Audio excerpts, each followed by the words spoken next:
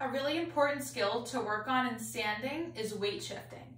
Weight shifting can help us walk forwards, make turns, climb stairs, and it's our first line of defense when it comes to balance. So you can start by working on weight shifting forward and back and right and left by keeping your feet shoulder width apart and moving your body forward and back using only your ankles. You can also do this right to left. So you're going to shift all your weight from side to side.